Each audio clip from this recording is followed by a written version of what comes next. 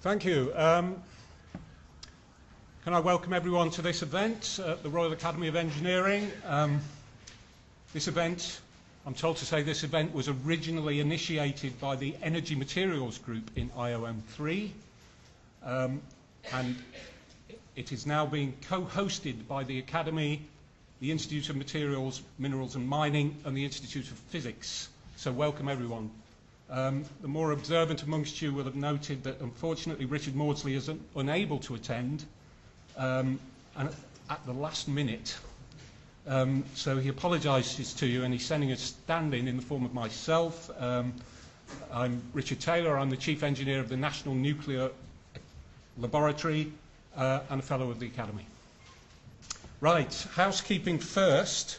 I'm instructed to tell you all to turn off your mobile phones.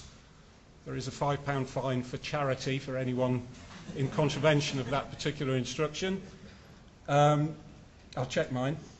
There are no planned fire alarm tests, so if you hear an alarm, follow Alan, but the official instruction is please to leave by these doors and assemble at Carlton Gardens, just outside. Nice day for it. The event is being videoed, and it will appear on the Academy website at some stage.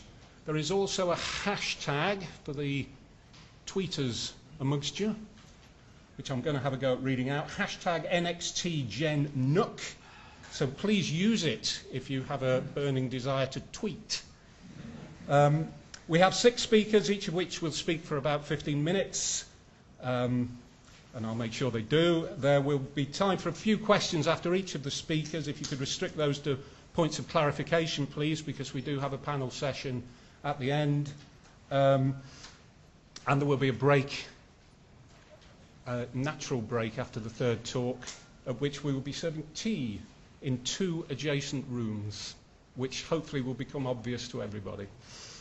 And after the presentations, there will be a drinks reception, which I think I can guarantee will be excellent, for those of you who wish to continue the discussion.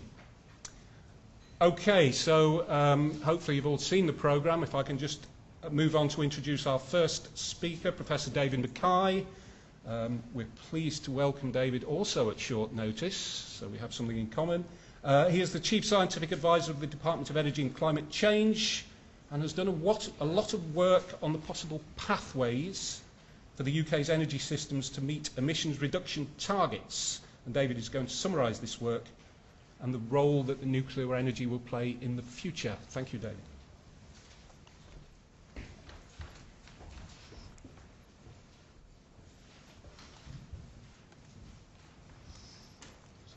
Thanks very much. Thank you for having me. I'm going to talk about 3 things. First, I'll sketch for you the government's position on what we're going to do about keeping the lights on and taking climate change action. Second, I'm going to describe to you what happened in March 2013 when the Beddington Review of Nuclear Research and Development gave its advice to government, and when on the same day the government responded to that advice. And then thirdly, I'll talk about what we have done so far, we in the sense of government, in terms of implementing some of the actions that were committed to in that response in March. The Carbon Plan of 2011 fulfilled the government's legal requirement to describe how it's going to achieve its carbon targets. The graph on the right is depicting carbon budget periods off to 2050, and the colour wedges are showing savings in various sectors in terms of emissions. And the Carbon Plan chops the future into 3 date ranges: completing and preparing, what are we doing right now, mass deployment, and then finalising. And in the electricity sector, completing and preparing means giving support to low carbon generation technologies that are expected to play a significant role in the future, especially nuclear carbon capture and storage and wind. And then you have mass deployment of those technologies in a way that will eventually revert to competition, hopefully, and an increase in the amount of electricity supply is expected to be required as part of the 2050 end game. In the carbon plan, we used the 2050 calculator as one of the tools to describe what the energy system might look like in 2050. The 2050 calculator, I hope you've come across. It's an open source tool based on the laws of physics and the realities of engineering that allows you to have technically achievable visions of how to achieve our targets for security of supply and carbon emissions reductions. And in the carbon plan, we indicated that government isn't choosing a pathway, rather we're trying to keep open a corridor of pathways, a corridor because we're uncertain about costs. Some of the technologies have other uncertainties about public acceptability and so forth. And so we published in the carbon plan 4 pathways that represent this corridor. A central cost-optimized pathway based on some central cost assumptions. Of course, all the costs are uncertain. And then a pathway that we called the higher renewables, more energy efficiency pathway, another called the higher CCS, more bioenergy pathway, and finally a third extreme of the corridor called the high nuclear, less energy efficiency pathway, which is what you'd believe if you don't get so much behavior change as you might hope for on the demand reduction. There still would be demand reduction and behavior change and technology change, but not as much as the central pathway. And what if CCS breakthroughs didn't materialize, and what if the costs of renewables remained very high? That's the sort of thing you'd believe to get yourself into the high nuclear scenario. So we published those, and the government's position is to keep all of these options open for the time being and review things as we go along. In a bit more detail, here are some numbers relating to those 4 scenarios, and the high nuclear, less energy efficiency pathway is the blue one in the middle, and you can see that involves 75 gigawatts of nuclear capacity, so slightly more than a 7-fold increase in nuclear over today's levels. And in every pathway, heroic action is being taken on at least one of the levers of supply or demand reduction and bioenergy. So that carbon plan from 2011 framed the work of the Beddington review, which I'm about to come to. What was the situation before the Beddington review? Well, we had confirmed that we've got permission to put nuclear power stations on these new sites, and businesses were planning roughly 16 gigawatts of deployment within the next decade.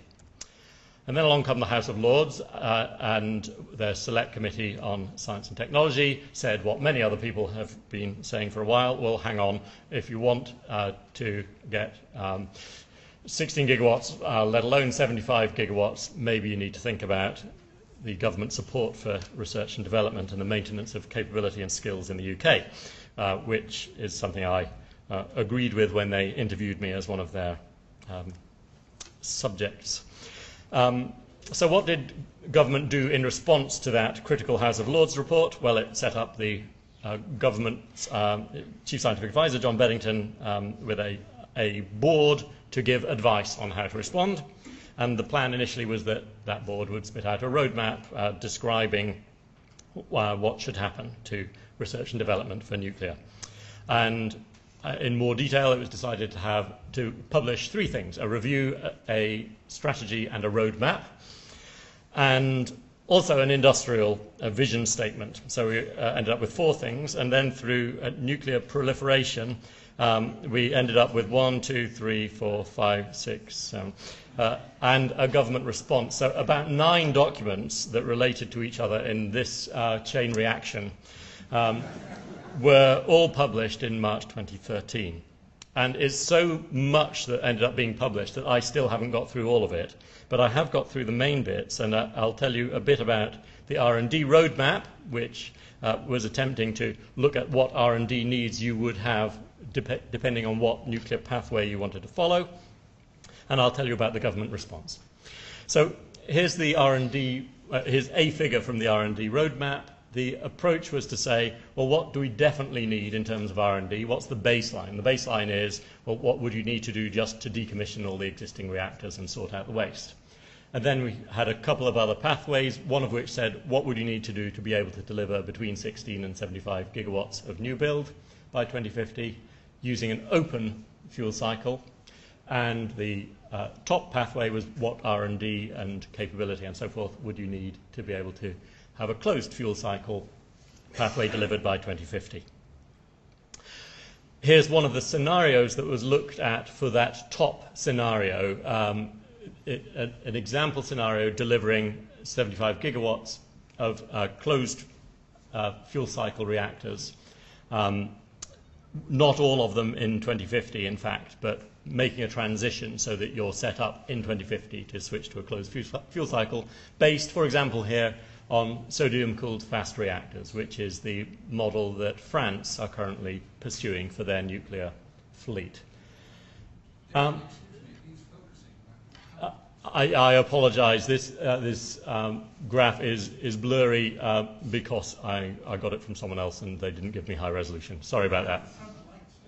Okay, lights down. If I say it, does it happen?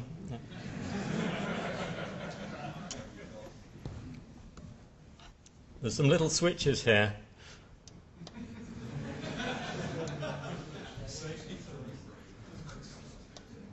Aha. Okay. Oh, wow. It's a movable feast. The R&D roadmap didn't just look at one type of fast reactor. It looked at the whole spectrum, including mentions of small modular reactors and alternative fuel cycles. They were all in the field with no judgment expressed about what direction should be taken.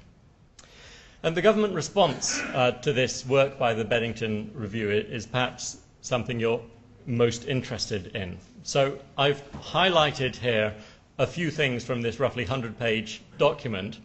From the ministerial foreword, which is written by Vince Cable and Ed Davey, two Lib Dem Secretaries of State.